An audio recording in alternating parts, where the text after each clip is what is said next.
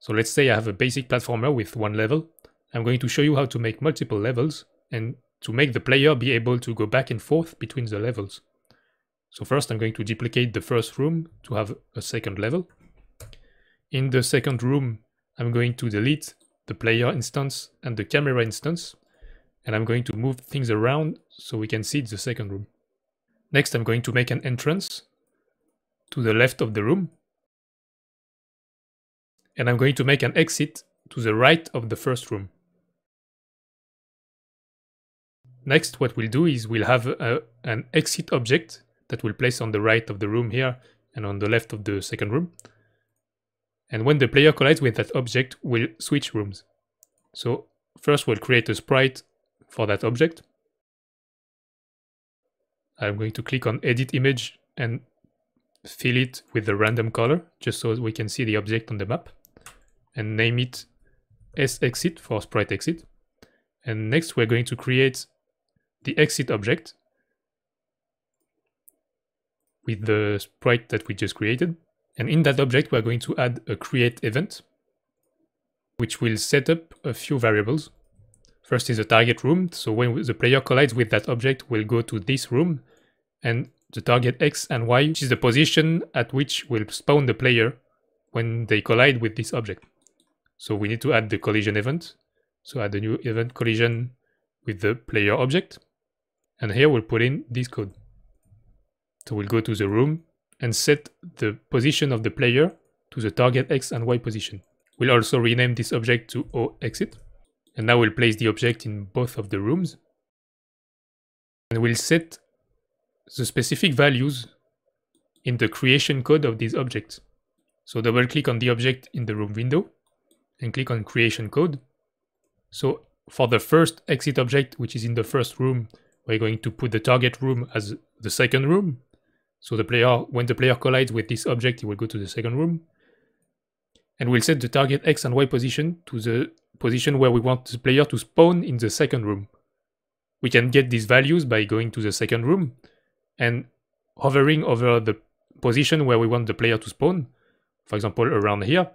And there we can see in the bottom left corner of the screen the X and Y position of the mouse here.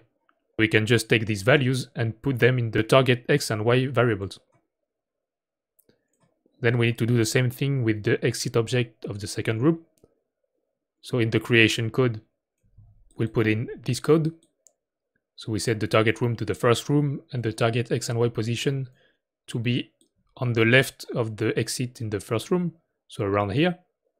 Next, what we need to do is to go to the player object, and we need to check the persistent box, which will make it so the player doesn't get destroyed once we leave a room.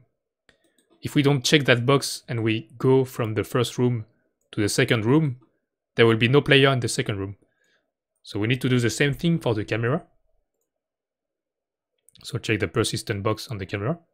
And we also need to do the same thing for the rooms.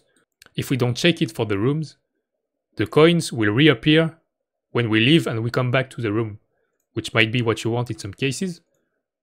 But if not, you need to check this persistent box here and do it for both of the rooms. And now, if we launch the game, it should work. Except the first time that we go to the second room, we can see that the camera glitches. It's because the initial position of the camera is in the top left corner. And since the code of my camera moves the position of the view 10% of the way towards the player every step to make it smoother, it means when we first go to this room, the view will not be at the right position.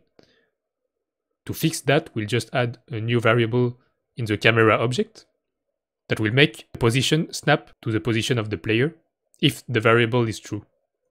So go to the camera object and add a new variable in the create event of the camera object, which is called snap to player, and set it to false.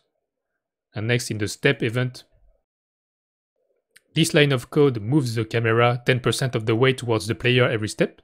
So we're going to replace this to snap to the player directly if the snap to player variable is set to true.